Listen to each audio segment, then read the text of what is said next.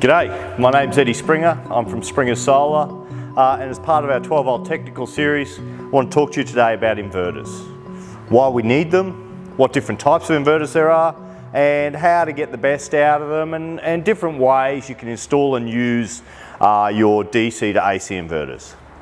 So what is an inverter? Well, an inverter will convert DC power, so our 12-volt battery systems or our 24-volt battery systems, up to 240 volts AC to allow us to run appliances, standard 240-volt appliances. They allow us to do this while we're on the road. We can have our dual battery system powering our inverter to run small, medium or even large appliances. The size of the appliance we can run really depends on the equipment we've got set up, the size of the solar system battery bank to be able to power that inverter. But simply put, a small inverter would allow us to run small appliances while we're on the road. This little unit here is a 350 watt 12-volt inverter. So it connects directly to our battery. Cable size is critical for all inverters.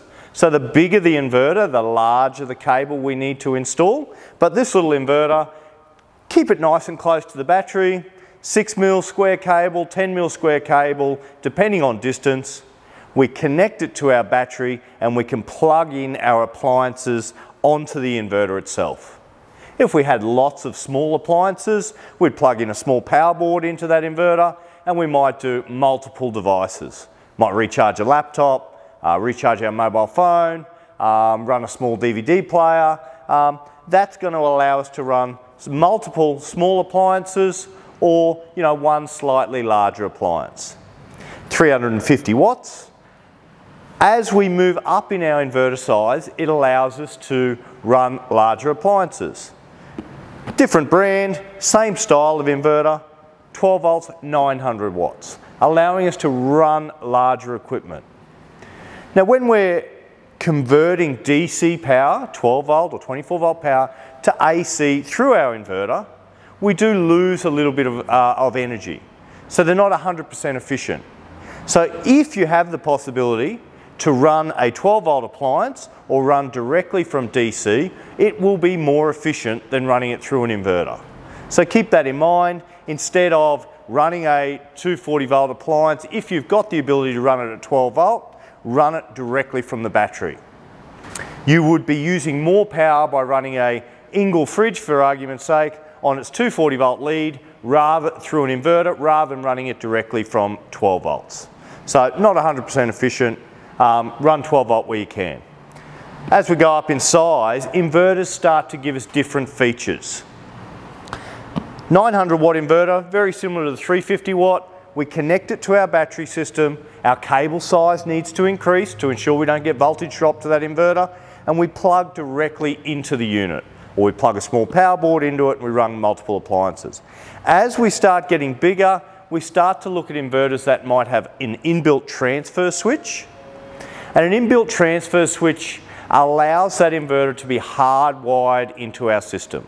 We would need an electrician to install the unit, but it does mean that when we're connected to mains power, so when we're plugged in at a caravan park or we're plugged in at home, that inverter will allow that energy to transfer to all the power points in the van. So that's that transfer switch. It allows 240 volts to transfer through to our electrical equipment. When we disconnect from mains power, the inverter will take over. And that inverter can then power all our power points in our RV. So it can pick up the microwave circuit, it can pick up the power point at the dinette. They're more expensive to install, but they do allow you a lot more versatility when you're on the road. You don't have to go plugging directly into your inverter with some of these others. They are hardwired, they are installed. They might have a little remote switch for them that allows you to turn them on and off when you need them, but it does allow you to pick up the whole 240 volt circuit in the van. So that's an inverter with a transfer switch, and then the next level above that would be an inverter charger with a transfer switch. So just an inverter. These guys here make inverter chargers in a range of sizes, and when you're plugged into mains, that unit is going to charge the batteries while you're on mains, and when you're off mains, allows the batteries to be used for 240 volts through the inverter with that transfer switch for when you're plugged in. So they all work very well, but like I said, sizing that cable ensures your inverter won't suffer from voltage drop and won't shut down prematurely. Traditionally, years ago, we used to sell modified sine wave inverters. So a modified sine wave inverter has got a square wave. These days, we don't stock in Springers, don't stock any modified sine wave inverters. Every inverter we sell is pure sine wave. So a pure sine wave inverter just means that that waveform, that 50 hertz, 240 volts AC waveform is perfect. You know, it's a perfect waveform versus a modified sine wave inverter, which is more a synthetic waveform or a square waveform. So when you're looking at your inverter type, ensure it is pure sine wave. Modified sine waves are quite cheap. Pure sine wave inverters have come down so much in price that there's really no need to look for a modified these days. You can get a pure sine wave inverter at reasonable prices. The other advantage of buying a good quality inverter is that efficiency that I spoke about before will be a lot higher in the conversion from DC to AC with a better quality inverter. So instead of the inverter pulling heaps of power out of your batteries just to deliver a small amount of wattage on the AC side, a good quality inverter will convert that energy a lot more efficiently.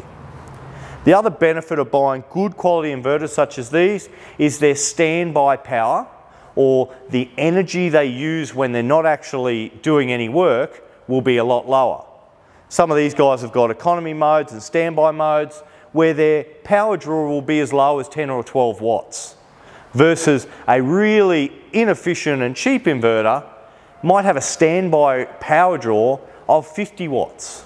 You know, it can be as high as 4 or 5 amps, just having the inverter there, sitting there switched on, doing no work.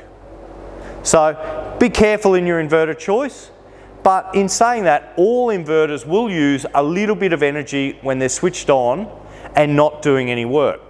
So when you don't need to use it, turn the inverter off. Save those amp hours, save that energy in your battery system so that you have that storage for later, and we're not cycling the battery when it doesn't need to be cycled to ensure we get longer life. Choose your inverter to suit the equipment you want to run. There is no point having a 1800 watt or a 900 watt inverter if we just need to recharge small batteries and run small appliances. It's going to take up more room, it's going to take up more weight, it's bigger and bulkier, when really we could get away with a smaller inverter. Now, when looking at inverters and looking at inverter types, some things are realistic and some things really should be left at home. So although this 2000 watt inverter here is capable of running an electric fry pan or capable of running large heating elements, you really should be trying to run those items on gas or from an alternative source so that that energy in our batteries is stored and we get longer life out of our systems. Larger inverters can run microwaves and larger appliances, but for really short periods of time. As we've always said with any of our systems, manage your battery usage, look at your battery voltage, and with bigger inverter systems and larger setups, look at your battery monitor and monitor your state of charge and your battery voltage to ensure we're not over discharging those batteries so that we get longer life. Inverters will discharge your batteries faster with the more equipment you use. So just because you've got the ability to use the power doesn't mean you should use it if it's unnecessary. Thanks very much for your time again. Lovely to chat to you, lovely to see you, and I'm sure we'll talk again soon.